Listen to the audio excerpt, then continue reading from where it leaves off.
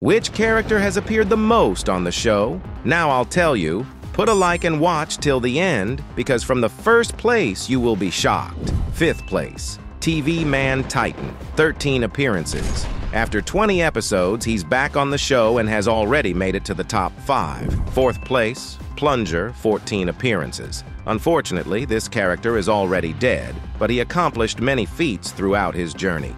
Perhaps he will still appear in the series, but already as a ghost. Third place, G-Man, 15 appearances. One of the most key and oldest characters in the series. Second place, Titan Speaker Man, 20 appearances. Over the course of his existence, he has managed to be loved by many.